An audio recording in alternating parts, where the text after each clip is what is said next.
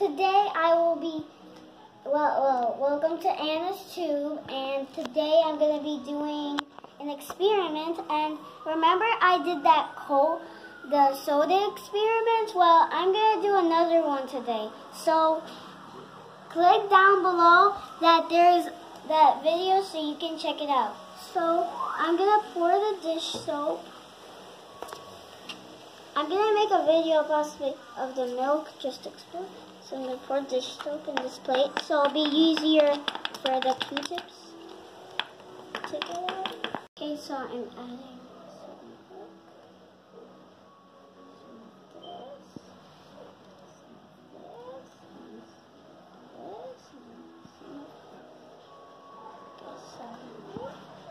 Let's just make these go together.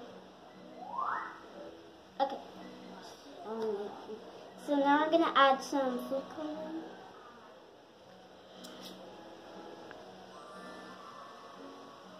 Very pretty, right?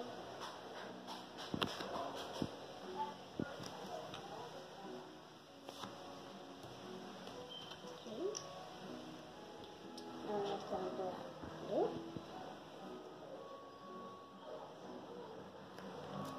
You can see how pretty it's going.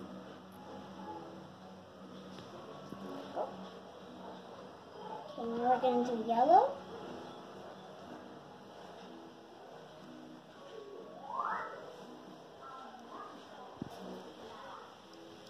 Okay, so red. Dad, we're out of red. We don't have red.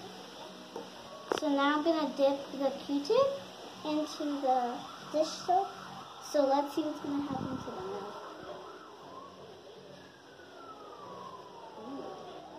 Oh, you saw that? It went like crazy. So now I'm going to get more and put it in this one. I think the food coloring, I think the blue one, so you see how pretty it turned out, really pretty. As soon as you add it, it's like this very pretty combination.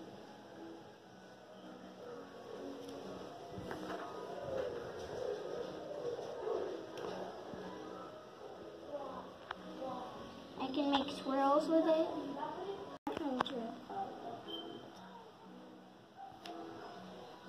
See that one? You can see how it's moving.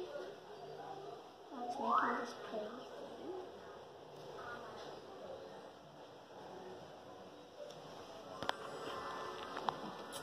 Let's just go that way.